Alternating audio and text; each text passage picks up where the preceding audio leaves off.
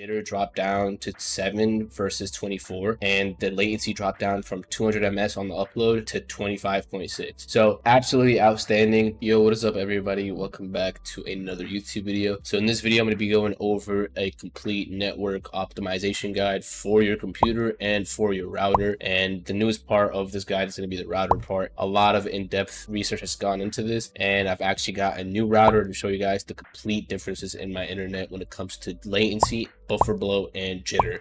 So by getting a new router, you can pretty much minimize all of your network latency that is caused by your network itself, and then you would only be having just ping latency in general. So one of the easiest upgrades is just to upgrade the router, and the differences it can make are pretty drastic. So I can show you guys an example that I've personally went through. So as you can see, this is just my old router right here. These are buffer bloat tests. So I got a C on this, which is not great whatsoever. You want at least an A on this test to ideally play video games without any issues. And this is on the old router, this is on the new one. Obviously a massive improvement. So this was C versus A. The download is a little bit lower just due to me doing some manual tuning in the router just to get it to an A. Out of the box I was getting about a B, so with the manual tuning I got it down to an A, which is super duper good, and you can't really do it on most routers unless you get a very specific one. So on this old router I could not manually tune it to get it down to an A, and it was just right off the bat horrible. As you can see, 188 ms on upload active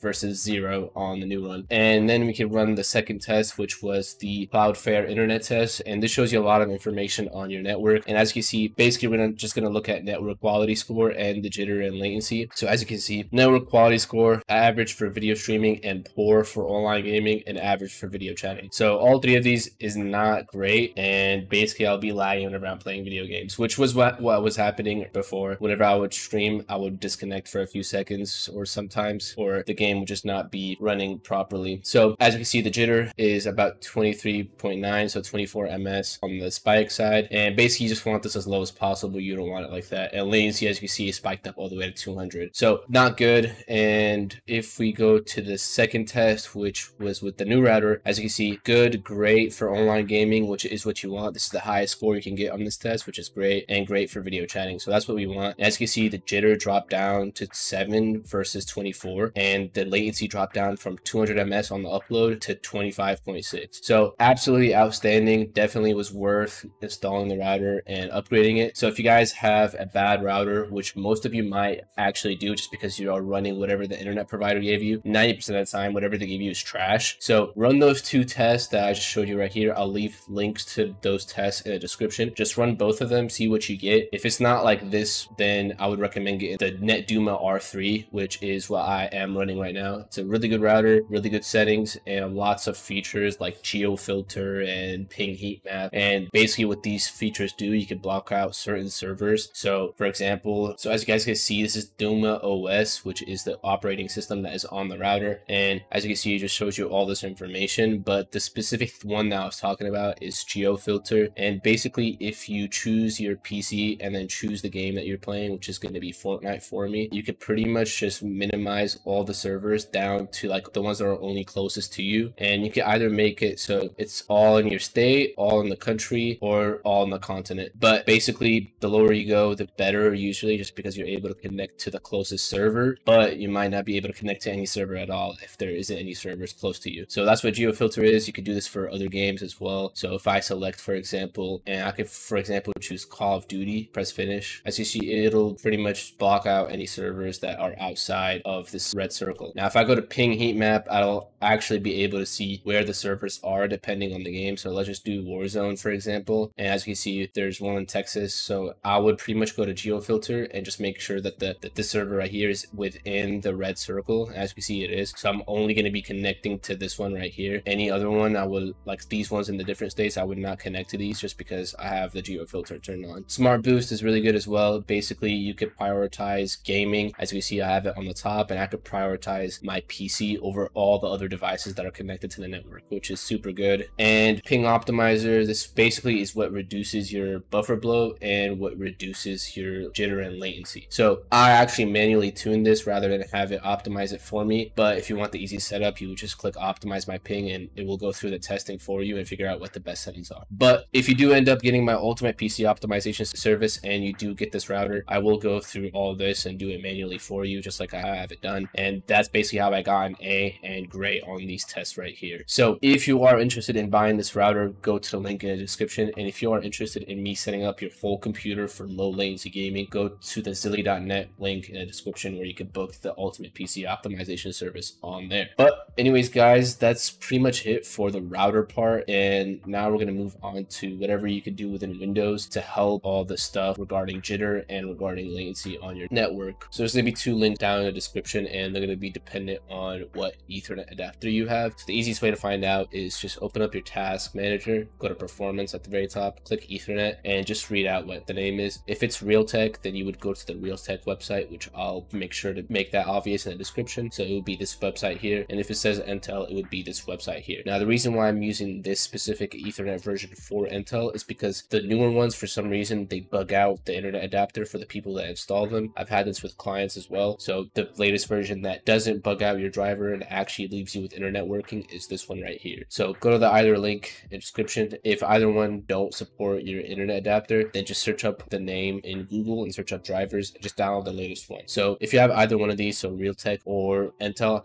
then it's pretty easy. So for Realtek, you just want to go on the website, scroll down, find Windows, and if you're on Windows 11, download the one that says dash, not power saving. Now, if you're on Windows 10, you do the same thing, which is going to be this one right here. So I'm on Windows 10, so I'm going to download this one. Just click the blue icon right here, and it's going to take you to this website. Click download file, and just type in the captcha. So it's going to be JG9JVC, and once it's done, just click show in folder. And once you have it downloaded, all you want to do is just right click on it, click extract files, press OK, and you can double click on this and right click on this, click extract files again, press OK, ignore this error, press close, and go to this folder, and you're gonna go to the Windows 10 folder. And this is how you're gonna update the Realtek driver without installing the bloatware. So this is a cleaner way to update it. Double clicking this exe is gonna work, but I just wouldn't recommend it. I would just do it the manual way. So all you want to do is have this open, search up device manager in your search bar, and then expand network adapters, find your network adapter that you're updating, which is going to be the Realtek. Right click on it, update driver, browse my computer, and we're just going to copy this right here, and we're going to paste it in here, and we're going to press next. As you can see, it's installing the drivers for this Ethernet adapter. So this is really important. You can do this on Intel and Realtek, but right here is Realtek. I'm going to show you guys how to do it on the Intel here in a second after this is done. All right, so once it's done updating, it will show you if Windows has successfully updated your drivers. Just close out of that. You might not have internet for a second or two, and then it'll come back. Then if you're on Intel, you basically just want to download the driver from here, and you want to extract it, files, press OK, and you want to go in there, find this thing right here with this icon, right click on it, click extract files, press OK. It's also going to give me an error, just ignore it, press close, and you're going to double click on the folder. You're going to double click Pro 2500 if you're on a 2.5 gig LAN adapter. Most of you might be on this one, but most of you are going to also be on 1000. So try these. If either one doesn't work, then try the other ones, but most of you are going to be on 2500, and then you just double click on that, and then double click NDIS 68, and you would just use these files right here. So you would just copy this, do the same thing that I did with the Realtek, just right click on it, click update drivers, and paste this in there. So do that for either 2500 if that works. For 1000, you would just go in there and do NDIS 68. So you would do that as well. If either one doesn't work for whatever reason, just because you have a weird Ethernet adapter, just try double clicking the exe and seeing if that works. If it doesn't, then you need to search up what the name of your Ethernet adapter is by going to task manager. Just search up what this name is and search up drivers and just download the latest one. This is a really important step. You want to be on the latest drivers just because it's going to make like almost a night and day difference depending on what the previous year was. I've seen people that have 2015 drivers on Realtek, and updating them to 2024 is a very easy way to improve throughput, buffer bloat, and all that. So once that's done, you could pretty much, now you could go to device manager again. You want to expand network adapters, go to the actual adapter that you use, which is going to be Realtek for me, and we're going to basically go to power management, uncheck everything here just like so, go to advanced. You want to disable ARP